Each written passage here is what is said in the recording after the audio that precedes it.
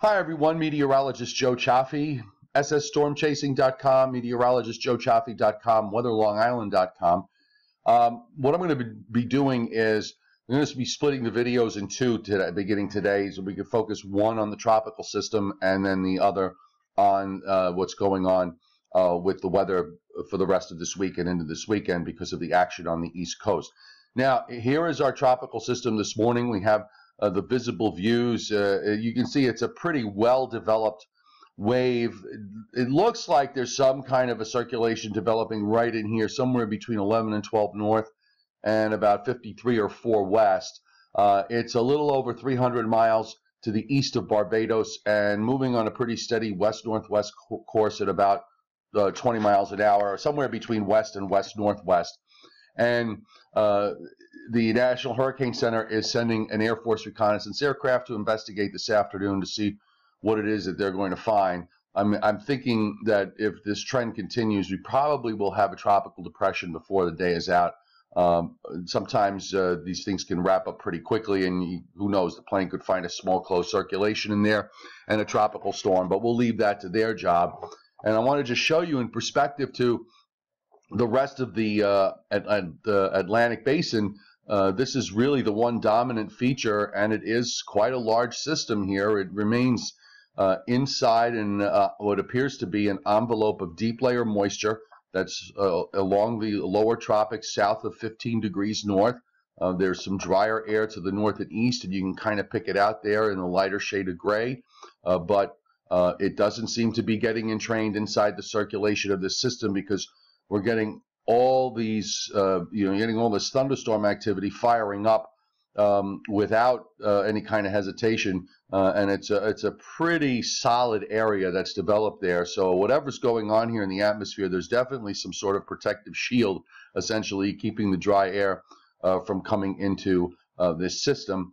Now we do have what looks like some southerly winds in the upper atmosphere in the Eastern Caribbean, which is usually typical. It usually is environment there is not always favorable for strengthening. Most times it isn't, but models pretty well hold its own as it moves into the Eastern Caribbean and then take it to north of Aruba and Curacao, and from there becomes the big mystery to some degree, because models are doing different things depending on speed. Now, here are the spaghetti plots, and you can see they're all pretty clustered in, very consistent as they move westward through the Eastern Caribbean. It's when they get to just to the north, they get northwest of Curacao and Aruba, that you begin to see a number of models take that sharp right turn, almost a 90-degree angle turn. But not all of them do it. Many more of the models continue to track more west-northwest. So you got this cluster that wants to turn it up, and then a cluster that wants to take it continually to the west-northwest. And that certainly is a consideration. The global models want to turn it, and we'll show you what we've been saying for the last number of days. This upper low here in the eastern states remains key to all this. And this is because we've got, the jet stream that just gets forced all the way south into northern Florida. So, you've got this weakness right about in here. The ridge at this point, in this stage here, is strong. So the tropical system is still back right in there. So we've got a ways to go before it gets to where it's going to make the turn. But you can see what happens here. And actually, it's a little unusual because the upper low drops southward and then backs up northward. It doesn't often happen that way. You would think usually they want to progress out to the coast, but when it drops northward, when it starts to lift northward and northeastward, you can see the hole that gets created here. And by the way, we're looking at the European model, which is actually now a little further to the left. So the upper low in the eastern states, and this is Sunday evening, is still up through here. So here's your weakness in the flow, okay? It runs up from Cuba right around the periphery of this, the upper high here, and here's the tropical system that's going to want to follow that to some degree. I have that arrow probably a little bit too far to the west, but it's not an unrealistic position.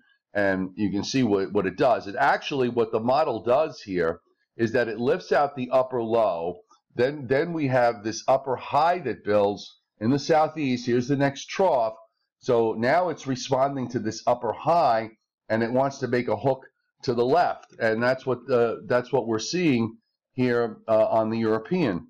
Okay, so it hooks it to the left across the north coast of Cuba. So it almost wants to take it into the southeastern Gulf, and then you have this next trough here.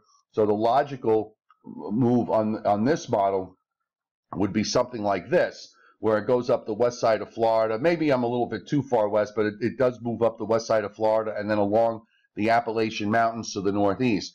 The GFS model is a little different with this, and we're going to switch over to that because one of the big differences in this model is speed, okay?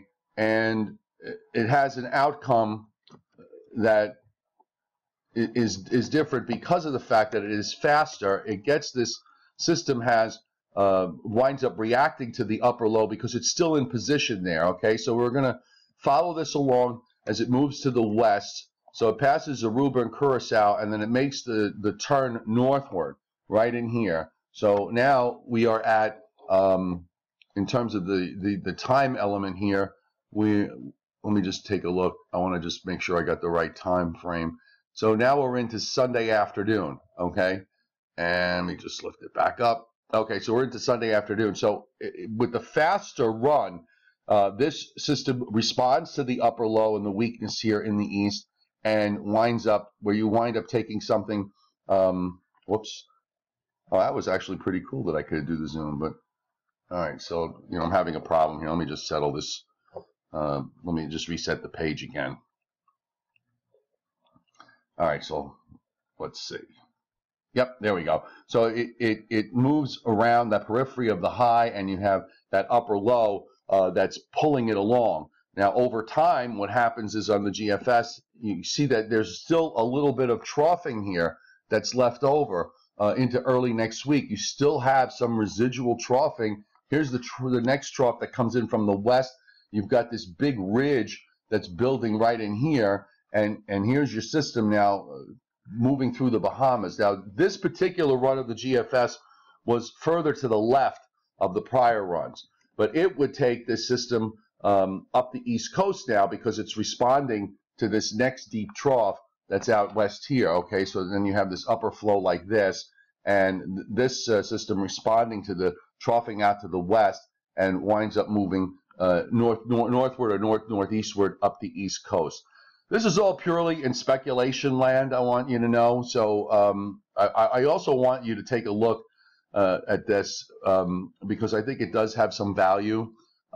This is a surface map for next Wednesday. Now, again, I am not, this is, we're now eight and a half days ahead in the future. So we know that this is going to be wrong, but I just want to show you the variations of where we've been in the last couple of runs.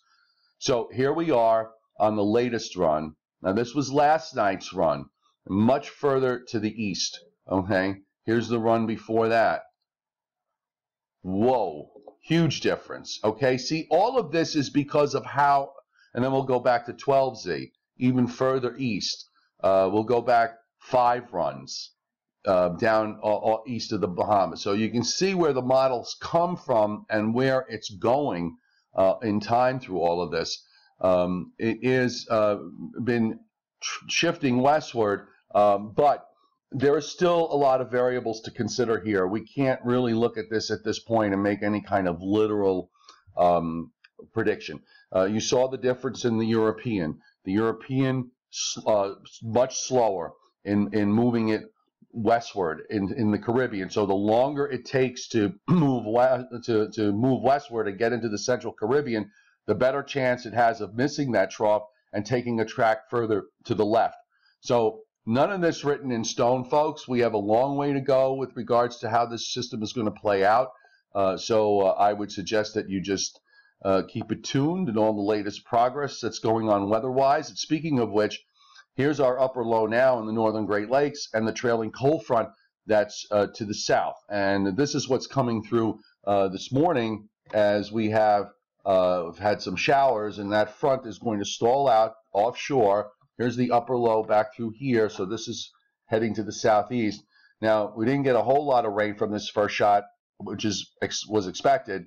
Now, we're going to wait for this to move offshore, and we're going to get a bit of an onshore flow that's going to set up, and low pressure that's going to try and develop to the south and pull in some moisture. So that'll be the game for as we move through Thursday into Friday, and we're going to have a separate video that's going to speak to all of that. So don't forget SSStormchasing.com, meteorologistjoechaffee.com, and weatherlongisland.com.